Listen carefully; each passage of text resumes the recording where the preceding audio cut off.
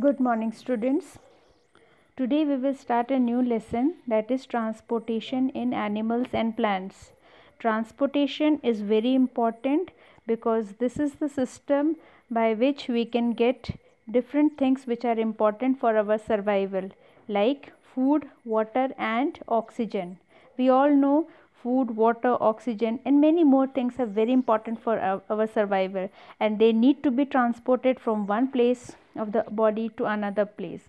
It means transportation system or circulatory system is must. So what are the organs which are related to this system? First is blood. This is the part of circulatory system. Then human heart is there, the main organ, pumping organ. Blood is the medium of the transport because it is in liquid medium.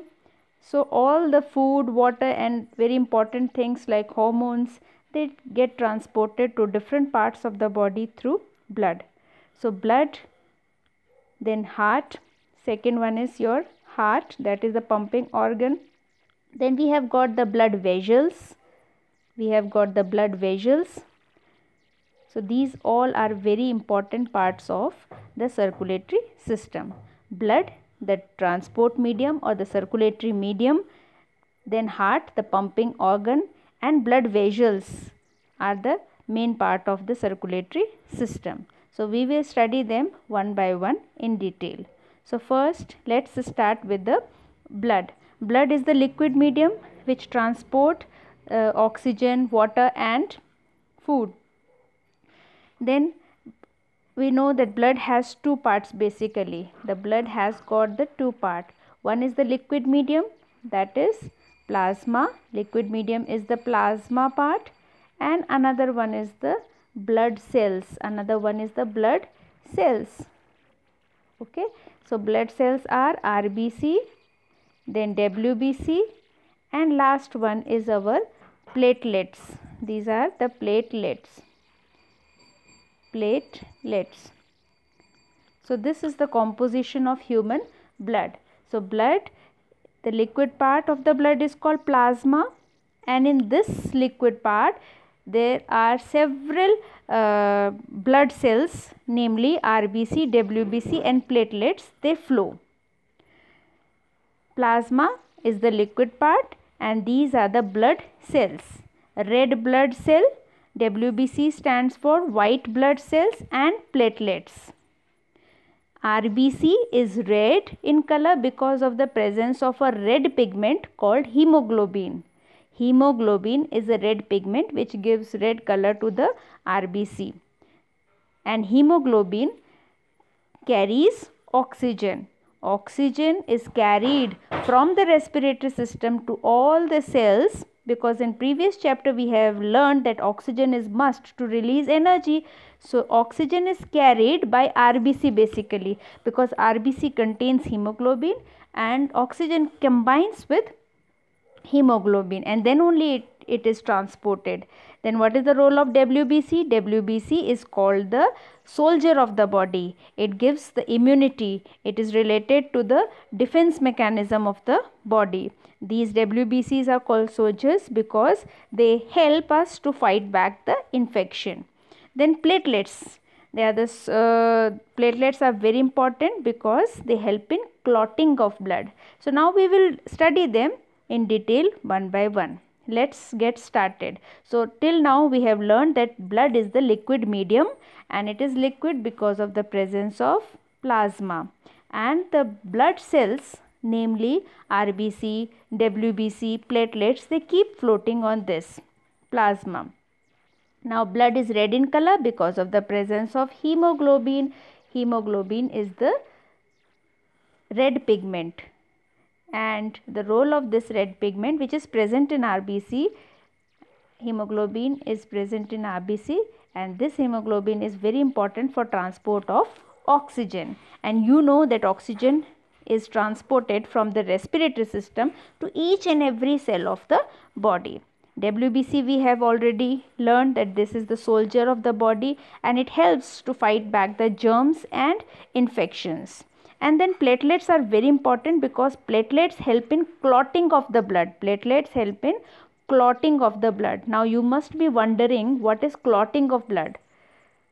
So here you have been given one small story, sort of a or hypothetical situation, like Bojo fell down while playing a game and his knee got injured.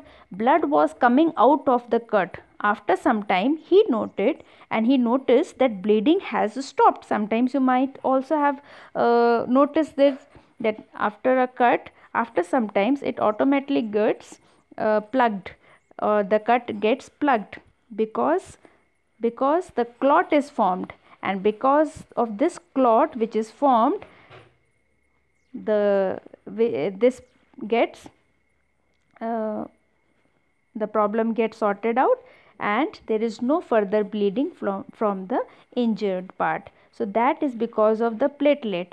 So we know, because platelets are present in the blood and they help in clotting of the blood. Whenever there is a cut, it bleeds for some time, but later on it stops bleeding because of the presence of platelets. So we say, what is the function of platelet? Platelet helps in clotting of the blood. Now next portion is the blood vessels. Another part of circulatory system is blood vessels. There are three types of blood vessels: arteries, veins, and very fine blood vessels are the capillaries. Capillaries, they join arteries and veins. For example, these are the arteries, this is a branch, these are the arteries. Okay, this is the artery divide and redivide into fine capillaries. Further, this is also capillary, and this is the, so now this one is artery, this one is vein, and the blood vessel, very fine blood vessel which combine arteries and veins, they are called capillaries. These are called capillaries. So this is the relation between these three blood vessels. Artery, they carry oxygen rich blood, the blood which is rich in oxygen. Vein carry the blood which is rich in carbon dioxide. Okay, so we can show them in blue color. Whenever you must have noticed in book also, there are some blood vessels which they have shown in red color and some blood vessels which they have shown in blue color. It shows that if the blood is in red color being shown, obviously it is of red color only, but if in picture it is shown of red color, then it means it is rich in oxygen, and if it is being shown of blue color, it means it is rich in carbon dioxide. So the point which you can note down is arteries. Arteries are the blood vessel which carry blood which is rich in oxygen, and veins, they carry blood which is rich in carbon dioxide. And what is the role of capillary then? Capillaries are very fine blood vessels which join arteries with the veins. So they are the connecting link, they are the joining link between these two blood vessels. So major blood vessels are arteries and veins, and capillaries, they join arteries and veins together. Now see, you must have noticed the pulse rate. What is the pulse rate? You can check the pulse rate whenever you suffer from fever or something like that. So when you go to doctor, they check your pulse rate, and then they combine all the symptoms, and then they come to the conclusion. So the pulse rate is, a resting person usually has a pulse rate of 72 to 80 beats per minute. If after like you are running or doing rigorous exercise, this pulse rate can vary. So this is the pulse rate basically, and when you check the pulse rate, it is basically you are checking the throbbing movement of your arteries. So you are feeling your arteries basically. So that time you touch the arteries, because when the blood flows in arteries, it flows with the pressure. But when the blood flows in veins, it flows slowly, because veins, they are collecting in nature. So later on I will tell you the difference between arteries and veins. Now in this picture you can see the difference between arteries and veins. So, and these are the capillaries which join the arteries and veins. Arteries are the blood vessel which carry the blood away from the heart. You can remember it like this: A for artery, away from the heart. And veins are the blood vessels which carry blood towards the heart. One point of difference. Second point of difference, just now I said that arteries carry blood rich in oxygen, oxygen rich blood, the blood which is having more of oxygen, and veins carry blood which is having more of carbon dioxide. So I think this is enough for today. Revise well. Thank you very much.